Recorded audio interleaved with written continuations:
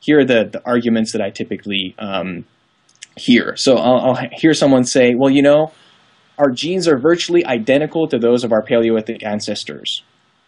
So, you know, we should be eating the same diet that they were eating. Now, that's correct. It also happens that our genes are virtually identical to those of a chimp. Right. What makes the difference between a human being and a chimp has more to do with epigenetics than it has to do, and that by that I mean gene expression, than it has to do with the genetic code itself. And what's interesting is that changes in gene expression lead to adaptation.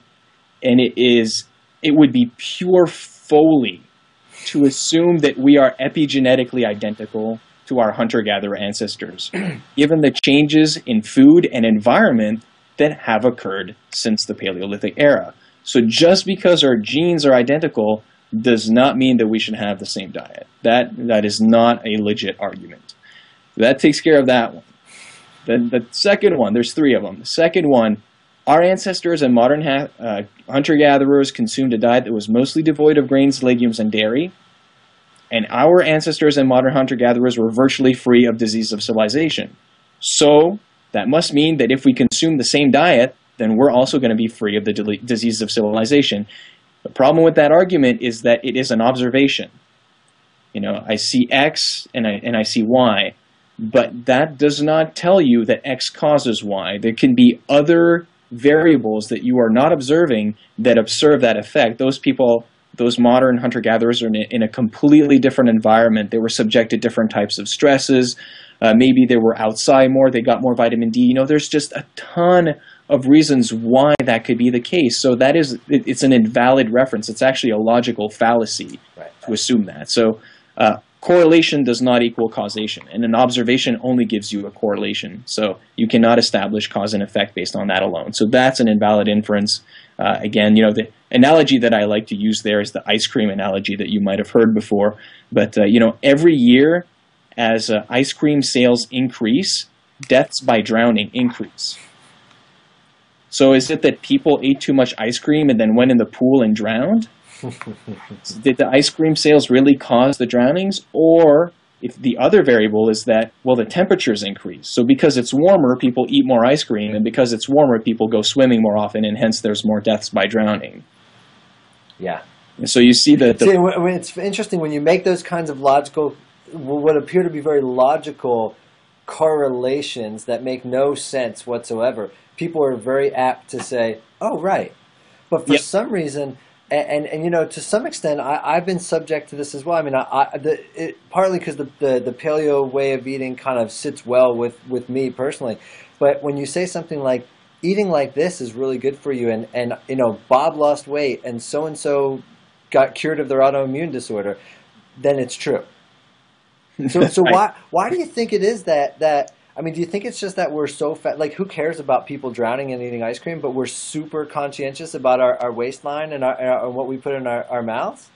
Well, you know, at least when someone is offering anecdotal evidence, there's something personal there. You know, you feel a little bit closer to it, if you know what I mean. Mm-hmm. You probably know from a psychology standpoint, as opposed to some abstract observation or correlation. Right. So I'm not surprised that people feel like that's somehow more legitimate, but unfortunately, anecdotal evidence is the worst type of evidence that you can have. Right. You know, maybe even worse than a correlation. And there's no amount of n equals 1 that will amass to an actual scientific experiment that will count for data. They're all n equals 1. They're not clinical trials. Right. Wow. So what's the third one that you go after? So the third one that I like is, you know, we evolved over millions of years without consuming the foods that became readily available only after the advent of agriculture.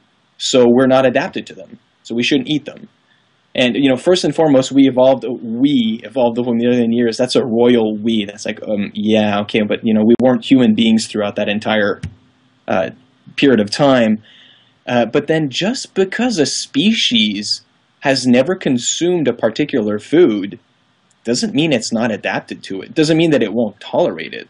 And there are plenty of examples throughout evolution where a species finds a new source of food and thrives on it. Yeah. And you could argue that human beings are exactly that. At some point, our ancestors were hanging from the trees, eating mostly fruits. They came down to the savannah and started eating bone marrow from scavenged carcasses. And that allowed them to have smaller guts and bigger brains. And then they discovered cooking, which had an even bigger impact, or just as big an impact. And then eventually became some of the most feared hunters on the planet and extincted the megafauna. Right. But we did not used to eat meat, or very little of it. It doesn't mean that we weren't adapted to it. And there are other examples like that in the literature. So just because you've never eaten it doesn't mean you're not adapted to it. Maybe it means that you're less likely to be adapted to it, but I'm still uncomfortable with that statement. So when I take a look at everything and I say, okay, if I want to use the evolutionary approach, what's the best way to phrase it such that there's no such conflict? I'm not falling into those traps. And that's the phrase that I offered, almost at the end of my talk, where I say, listen, there's been insufficient time and insufficient evolutionary pressure for complete adaptation to seed consumption to arise in Homo sapiens. And as a result, individuals that tolerate grains and legumes should be considered the minority and not the majority. So instead of saying we're not adapted to them, you're saying, well, listen, there's just hasn't been enough time for full adaptation to occur. So Right. You're acknowledging the fact that some people tolerate this better than others, and maybe even motivating some people to think, hey, where do I stand on that spectrum? And I wonder, maybe I'll run the experiment just to see what I can tolerate and what I can't tolerate. And keep in mind, there's a lot. When I say seeds, I mean grains, legumes, edible seeds like sunflower seeds, and nuts. So there's a lot of stuff there that you might not tolerate. So you might consider the paleo diet a blunt tool in that it eliminates all of those. But then realistically, if you start looking at, say, the fact that grain agriculture isn't sustainable, the fact that grains are poorly nutritious relative to vegetables and even meat, there isn't that much of a good reason to justify the consumption of grains.